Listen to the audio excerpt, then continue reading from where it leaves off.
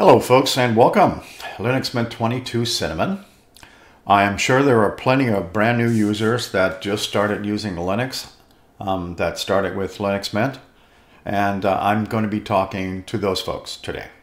You're certainly welcome, anyone is welcome to watch, but I'm going to talk about launchers. Doing goofy stuff with practical things at the same time. So this is an image writer.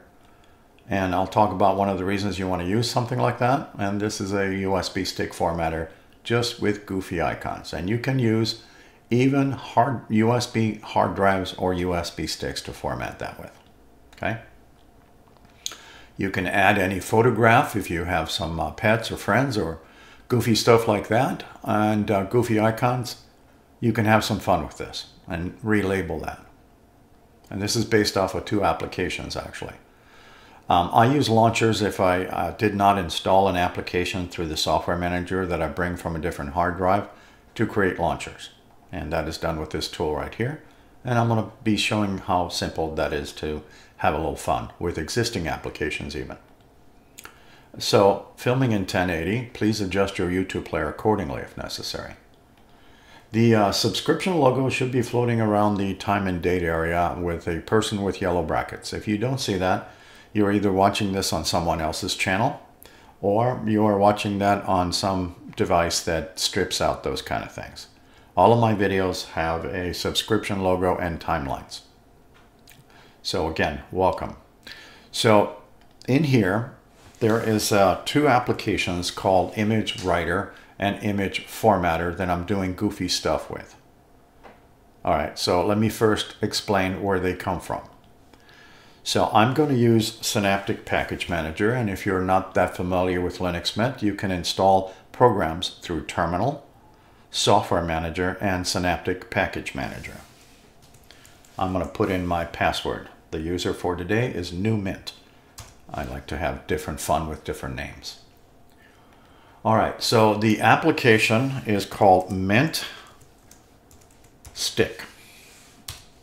Mint Stick is a single application, but it has two applications that gets created when you install that. And you will have this installed already. It's a graphical user interface, or GUI, to write image files .img or .iso files or ISO files. ISO files are those things that when you download a computer image for Linux distributions, for example, and you would burn that onto a USB device. In other words, a USB stick in most cases. But it can also format USB and USB hard drives. That's what we're going to be playing with today, but I'm going to show you one simple explanation, but I'm going to first talk about something important. Do you have a copy of your original Linux Mint 22 installation disk, DVD, or USB? If you don't, download that and create that using these goofy tools or the standard tools you have in your menu. Because what's on these images is not only the installation thing that you use to install LM22 Cinnamon, but also repair tools. One of them is the disk repair tool that's on there. Boot repair is what that's called. It's normally not found on the installed copy, but it is on the live version. There's also a live version of Time Shift in case you can't get into your system. These can be a lifesaver if you don't have them.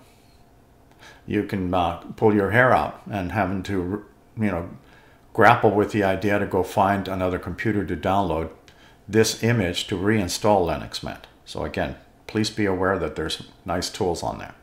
With that said, I'm going to use Goofy create a computer thing. So we can do this. Now first I'm going to go find the image so you can see the practicality of this. And we're going to send that to the 250. No, that's way too big. The 16 gigabytes. Now these images are less than 4 gigabytes, so a 4 gigabyte USB stick will work just fine. USB 3 or 2, it doesn't matter. All right, I'm going to hit write and allow this thing to do its business. Our user for today is New Mint, just a made-up name.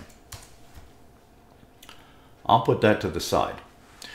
All right, so I'm going to create first, before I create these goofy ones, I'll create something else that may be of practicality and maybe not, because I can do the same thing in terminal.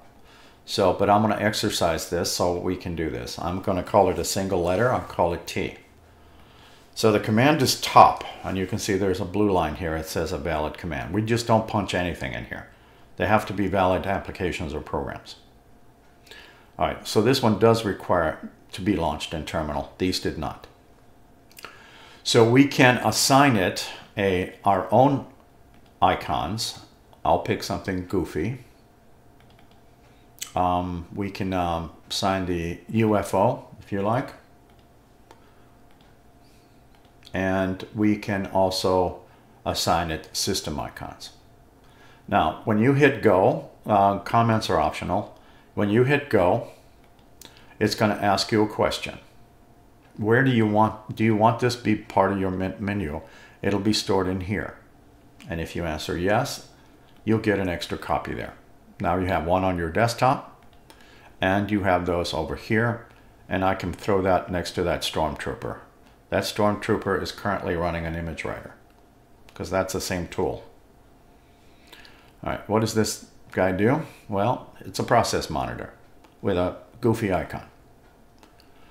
So the top command can be run out of terminal rather easily. So you don't have to, put an icon for it. I'm just showing you can.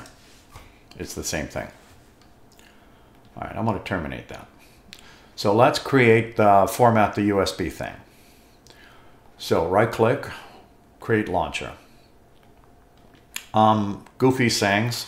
Since we're going to format something, we'll start with the format that USB thing. I don't know. Something, anything. You can just put anything you want. Now the command for this is mint stick space dash M. And if you're doing format, then type the word format. Okay? Comments are optional. Does not require terminal, but we can put either standard emojis, standard icons, or browse for your own icons, including pictures. Including pictures. So I have that computer guy as one of the pictures. Now this is a fairly large image, so it'll handle it kind of weird on the screen, but in either case, I'm going to hit OK, and I have the choice. Do I want it to be part of the menu or not? If I answer not, this is my only icon. All right, so I can format. Now, if you notice, this is finished. I can format the same disk that I just did over here, or I can do a 250 gigabyte hard drive because it's connected to the USB. And then you can choose how you want that to format. Generally, I choose extension 4 because that's Linux. FAT32, file allocation table 32, you can certainly use that, but it can't handle files bigger than 4 gigabytes, single files. And I've never liked this space in here because sometimes when I write script files, I don't put spaces in the volume names. But anyways, that's just me. But I can also choose to change the icon because it's just a single. So this time I'm going to choose something in here. How about that? It's just an icon, as they say. Okay, it still does the same job. All right, so let's go take a look at this. If you, let's see, we're probably going to have to eject it. So it is this. And what I need to do is pull it out and put it back in. So just give me a second. I need to get up out of my chair.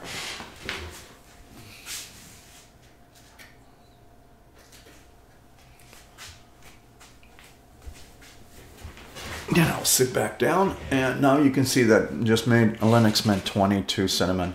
This is a fully bootable USB stick. I can take that to pretty much any computer that'll allow me to boot from a USB device. Computers. You should have one of these. Okay. So I'm going to hit eject. The other one is the drive.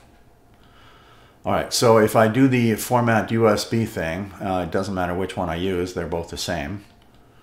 And now it only has the 250. And then I can choose the right formatting.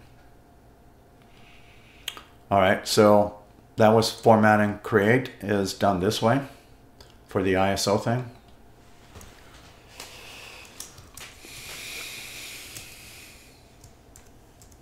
We'll just leave it at that. And I'll pick a emoji. Why not? Let's do something silly.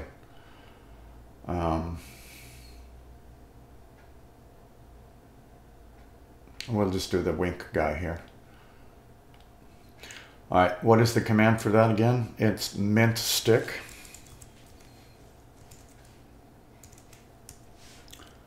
Space dash M space, and we're doing an ISO, so ISO.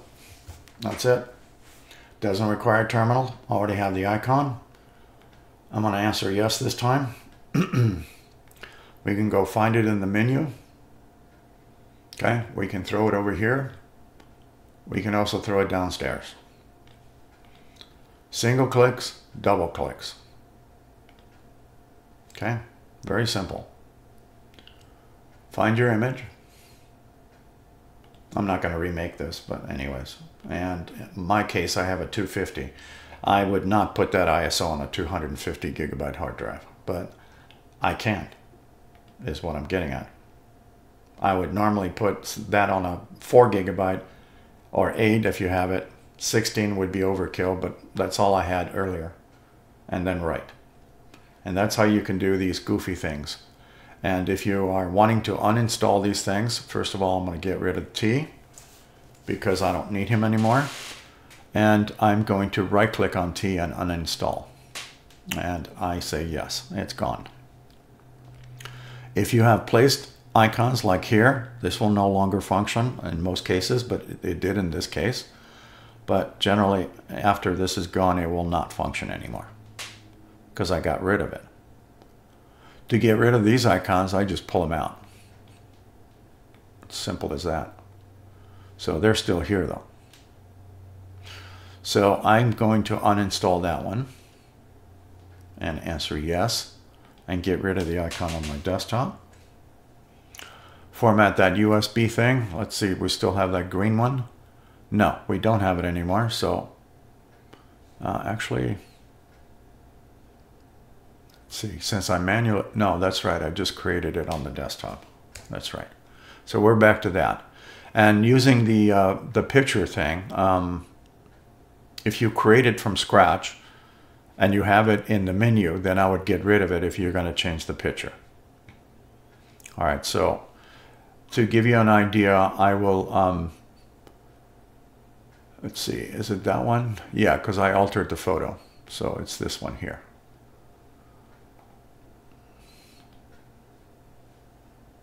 So I will recreate that one. So this is an ISO again. So create new launcher. Create that ISO thing. And this time I'm going to pick my own photo. It's browse. And it's pictures. And what do I want to use? How about this goofy looking mushroom? Why not? This is just a picture. This could be a picture of anything. All right, so since we're doing ISO, it's mint stick, space, dash M, space, ISO. That's it. Don't need terminal. And well,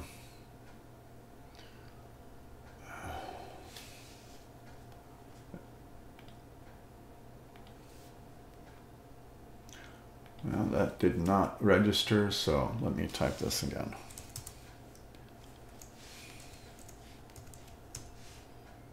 There we go.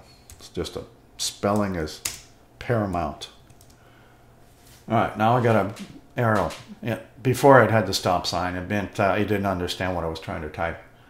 All right, so we got that. We don't need that, and we'll just answer yes. So it's in the menu now, and I'll just toss it up here first, and then I'll stick it downstairs. All right, I know it looks goofy, but it's something you can play with. Image writer. And again, I can go find a different ISO if I wanted to burn that MX, for instance, but I still need something that's less than that. So I could stick another USB stick, and this image I think is also under 4 gigabytes. So if I got a USB stick that's 4 gigabyte, USB 3 or 4, it doesn't matter. And